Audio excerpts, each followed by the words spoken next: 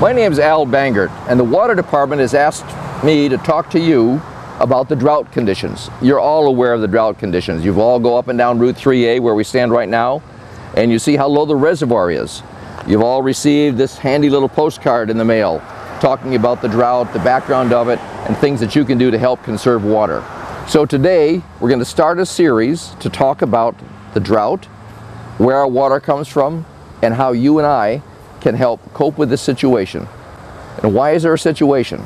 Well, the situation is this winter we had very little snowfall. In fact, weathermen, meteorologists talk about there being donut hole over southeast Massachusetts, a dry donut hole. If you notice, the weather goes inland, it goes to the north of us, the south of us, and out to sea.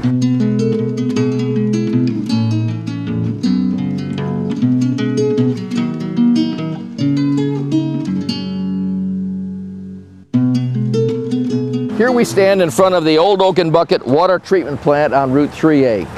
The plant is right over here. We're going to take a look at it in one of these series. We're going to go to some of our wells. We're going to talk about conservation and how we can take steps that will help us conserve water. You see this sign right here is talking about the Herring Brook. There's a low flow. Let's call it no flow. There is no flow in the Herring Brook, so even the fish are stressed. To your right is the water treatment plant. You recognize this from Route 3A. Let's move along and we'll talk.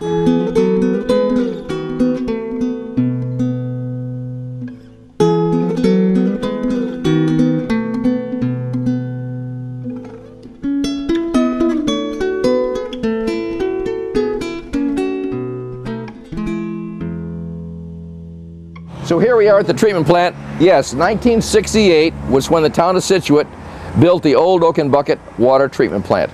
Now there was a pump station here before, a well, and they put the treatment plant in as they needed to use more water. In fact, they built a reservoir in the late 60s, early 70s to supply this treatment plant. Now let me talk about where our water comes from in Scituate. We actually have 5 very high producing wells located on Route 3A, down on 123, over near off the Driftway.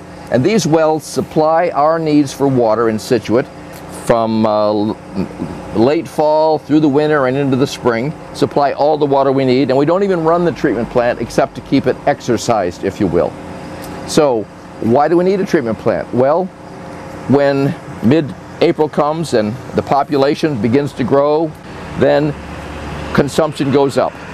Consumption goes up and the wells can't keep up, so we run the treatment plant. The treatment plant is supplied by Old Oaken Bucket Pond and the reservoir up on 3A.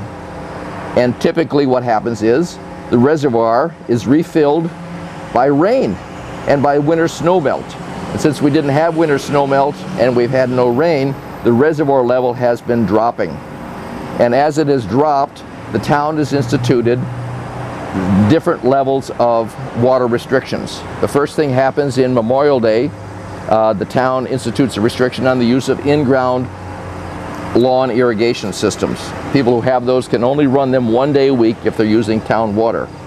Then this year in mid-July, the town implemented voluntary water restrictions to alert people that we need to cut back on the amount of water we're using. And then in mid-August, it became mandatory. So at that point in time, we can no longer do outside watering. We can't use a hose to wash down the car, to wash down the driveway. We shouldn't be using hoses to water plants. We can still water our plants, our gardens with watering cans and with buckets.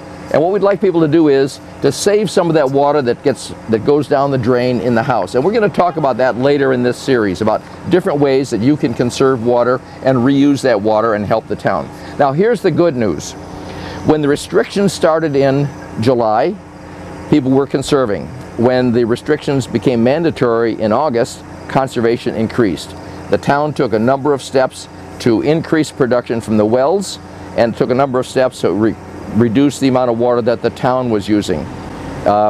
Projects such as the water pipe project stopped using water to flush those pipes. Those pipes are being put in now and they're staying dry until we can begin using water to flush the pipes.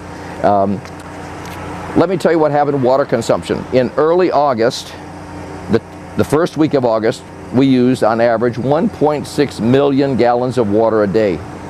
The last week in August, before Labor Day even, the last week in August, that dropped by 25%. People backed off on the amount of water they're using, and in late August we only used 1.2 million gallons per day. Now 1.2 million gallons a day we can keep up with the wells, and that's the goal right now. Let's conserve water, stay in balance so that we can provide all of our needs from the wells and not have to tap that reservoir. The reservoir is used now. We're going to keep it on hand for emergency use, a major fire, that sort of thing. But for now, the plan is we'll conserve water, we'll use our wells to supply our needs, we'll keep the reservoir stable, and we'll wait for rain.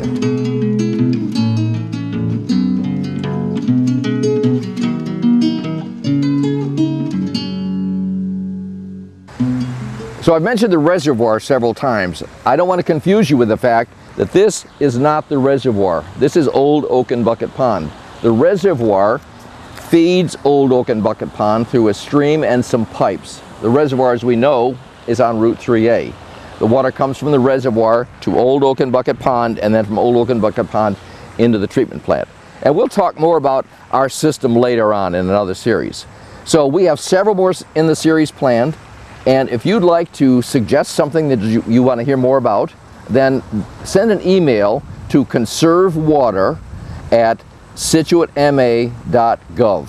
That's conservewater@scituatema.gov. So we're going to talk later in this series about additional measures that we can take, smart moves that will not only save water, but save you money.